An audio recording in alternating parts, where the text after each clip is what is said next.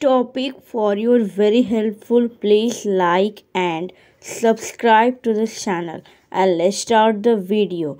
10 lines speech on Kamarajar. First line, Kumara Swami Kamarajar is commonly referred to a Kamaraja.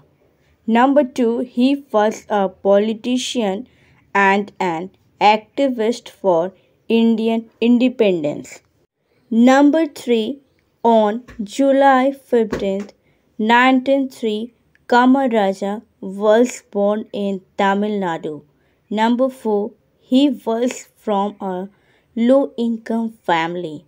Number 5, his family had to contend with both poverty and prejudice.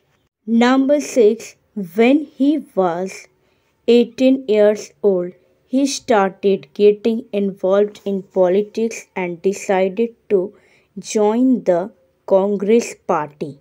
Number 7, from 1954 to 1963, he president as Tamil Nadu's chief minister.